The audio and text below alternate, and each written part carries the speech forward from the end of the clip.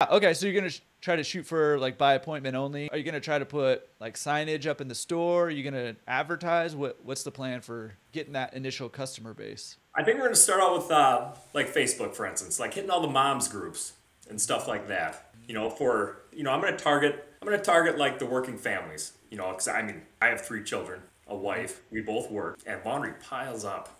Laundry definitely piles up. It does. So speaking of laundry, I don't really do laundry, but Well, when I was you don't buying, need to. You don't wear clothes, so you're right, goodness, you're right. Corey, come Shirts in the on. wash. Yeah. Yeah. So when I bought my second laundromat, this is one of these moments that am I doing the right thing? My wife was at a CrossFit Beer Olympics event, Okay. Father's Day.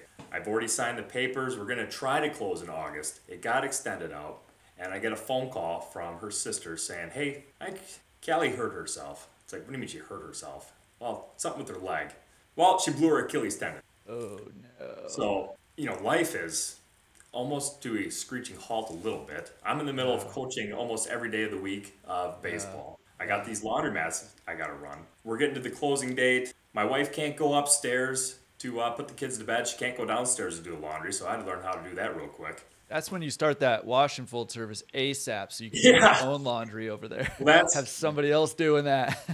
that's what sparked it in my head. And then you kind of have everybody looking at you because I'm now going to be buying this laundromat. And they're like, "Is this a good time to be buying another laundromat?" Like they're thinking it. They don't want to say it to you, but you can Yeah. tell in your head you're thinking it as well. But how often do you see them come up for sale? Right. There's never, if there was ever a good time, there's not.